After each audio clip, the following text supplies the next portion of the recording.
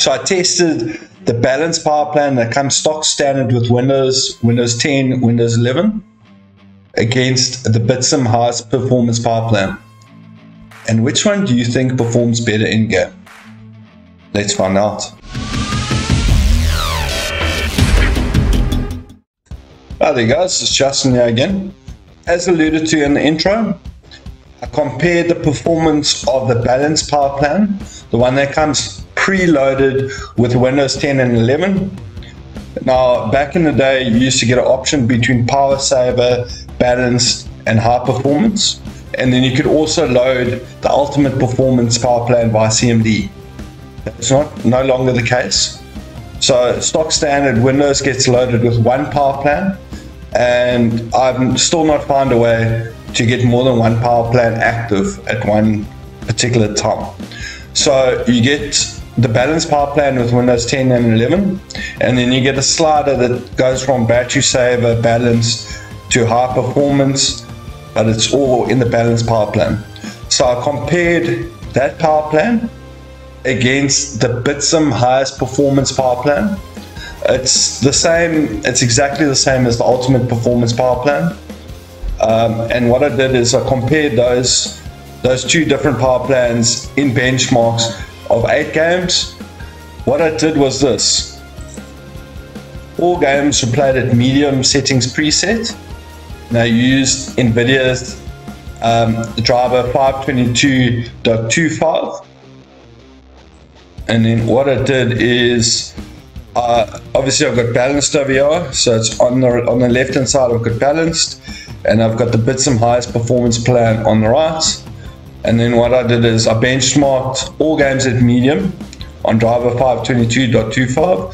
So Spider-Man Remastered, Uncharted, The Thief's End, which is Uncharted Legacy of Thieves, obviously the first section, Uncharted 4, Horizon Zero Dawn, Days Gone, Control, God of War, AC Odyssey, and Rise of the Tomb Raider. So for balanced, my average FPS was 85 FPS for Spider-Man Remastered. For Uncharted The Thief's End, 65 FPS. Horizon Zero Dawn, 83 FPS. Days Gone, 63 FPS. Control, 58 FPS. God of War, 62 FPS. And Assassin's Creed Odyssey, 66 FPS. And then Rise of the Tomb Raider, 89.26 FPS. So that was for the balanced power plan with the slider all the way through to high performance. Then the power plan that I had to specially load, the Bitsum Highet Performance plan. For Spider-Man Remastered, we got a 1 higher FPS, so it's 86 FPS as opposed to 85 FPS. Uncharted The Thief's End, there was no difference in the performance, 65 and 65. Horizon Zero Dawn, yet again, no difference in performance, 83 FPS versus 83 FPS. Days Gone, this is where there's a bit of variance in performance. Days Gone was 63 FPS on the balanced power plan. For the Bitsum Highet Performance power plan, I got 65 FPS. For Control, I got 60 FPS in the Bitsum Highet Performance plan, which is 2 higher than the balanced power plan. God of War, I got 63 FPS as opposed to the 62 FPS on balanced. And then for Assassin's Creed Odyssey, I got 70 FPS as opposed to 66 FPS on balanced.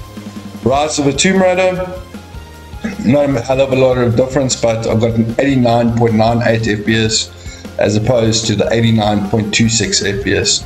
So as you can see, there's not a major difference, but you do get a little bit of extra performance in a majority of games, and more performance, whether it's small or big, more performance is always great.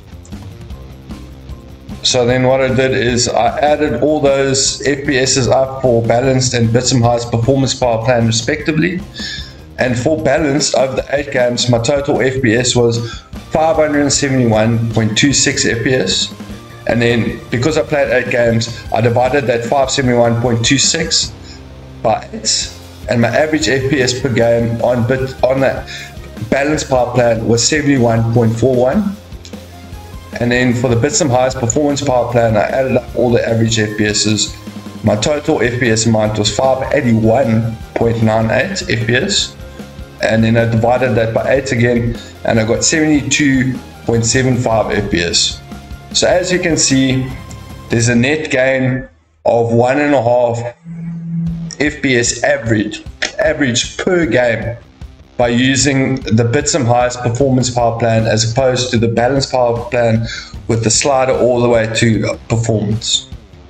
So guys, because you can't load the ultimate performance power plan by CMD anymore, what I am going to do, if you are interested, and I highly suggest that you do, if you want to load the Bitsum Highet Performance power plan, I'm going to link a video at the end of this video. Just give it that to watch. Download the 2 files. It's going to look like this. Install power plan and then the Bitsum Highet Performance POW file. And it just shows you how to run it, and then it installs and deletes all the other power plans, and it just installs the Bitsum Highet Performance power plan for you. So it's not a crazy amount of extra performance, but at the end of the day, any bit of performance that you gain is free performance, and free performance is great. Anyways guys, I hope you enjoyed this video. If you did, please be sure to smash that like button. If you do have any questions, please hit me up in the comment section. And guys, really, I'm looking to hit 1,000 subscribers by the end of December. It's a tall ask.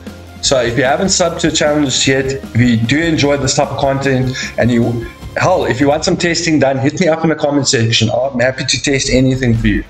So please subscribe, please smash that like button, but most importantly, have a good day, and it's people like you that make a difference. Cheers.